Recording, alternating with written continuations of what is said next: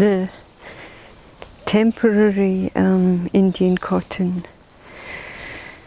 sheet saved the self-planted tomatoes, and because I didn't have time to put up something, to arrange something in the heat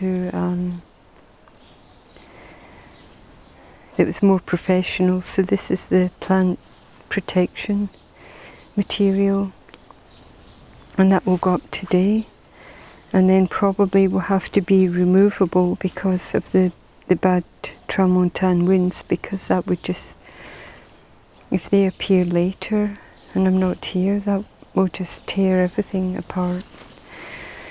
So yeah, they survived. The tops of my self-planted tomato were burning up in the sun. Hey you, what you doing, huh? Mew mew. Meow. Meow. He's complaining. It's early in the morning and he's complaining I'm making a video and not feeding him. Such is the life of the garden persona. Yeah, so the sun's getting hot at 20 to 10 on the 28th of June 2019, and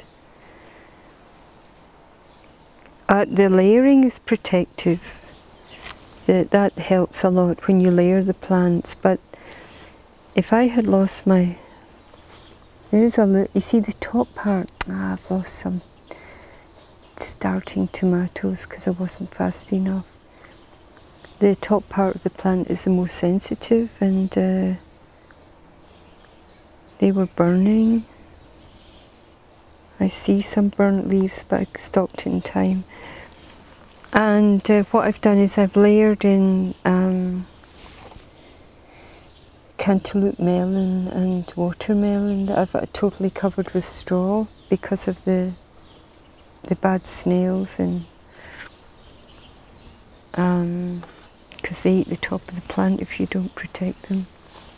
And I don't want to use toxin or poison or anything, especially not with the cats. The cats will go behind in the straw and look for shade. So, and that's buckwheat, and that can be left to grow or harvested. I'm just doing this as an experiment.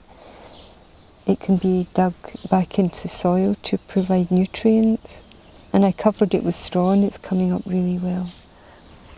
But now I'll show now later the new cover that I have to do fast, or else I'll be burning in the sun.